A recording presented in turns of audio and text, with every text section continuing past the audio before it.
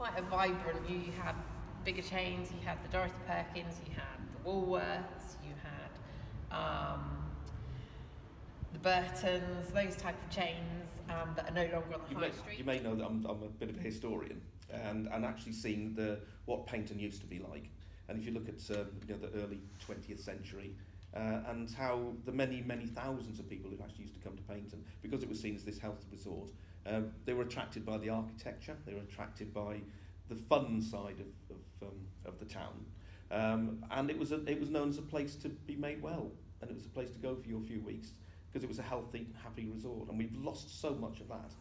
But even you had payday weekend for Nortel. When Nortel had payday weekend, most of the locals would be out on a Friday and Saturday night, socialising, spending money during the daytimes, and it was a very vibrant place to live. Since I've been here, I've seen so many other businesses close and not any other really businesses open apart from getting absolutely flooded with coffee shops in Paignton.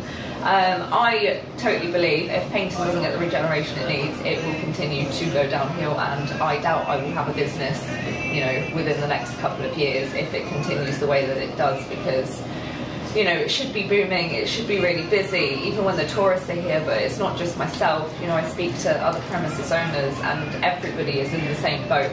I believe if we did get the funding through, for everything, it's going to immediately encourage like-minded people like myself and more corporate businesses to come and invest in the town, which obviously has the knock-on effect of more footfall and everything like that.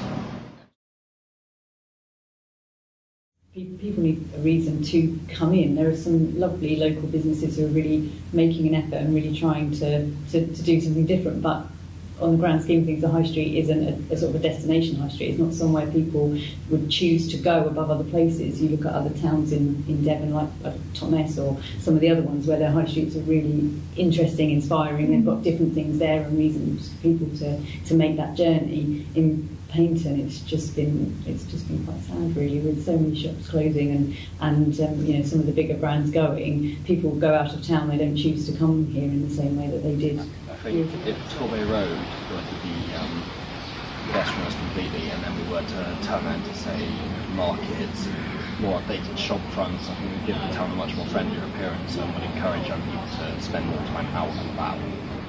A variety of food places, a variety of even coffee shops, but on a different way. You don't want all the same coffee shop chain. You want different coffee shops with different things. I think a variety of different things for people to do, and different spaces.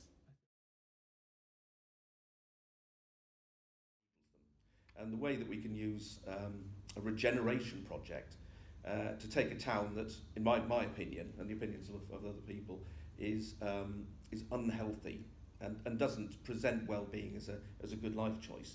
I think we can use regeneration, bring all of our partners together, and actually redirect the future of Paignton as a community. I think it is very important that government or local government are seen to be taking the lead and valuing their spaces in their local areas, and how they then use their skills and influence to bring other investment that will make places more attractive, make places a better place to live. It's falling apart physically. So unless we get funding, unless something drastically happens, the people of Paignton will lose hope still. And I think there's been so many promises that have been let down. People have no reason to be positive. But hopefully now we can get there.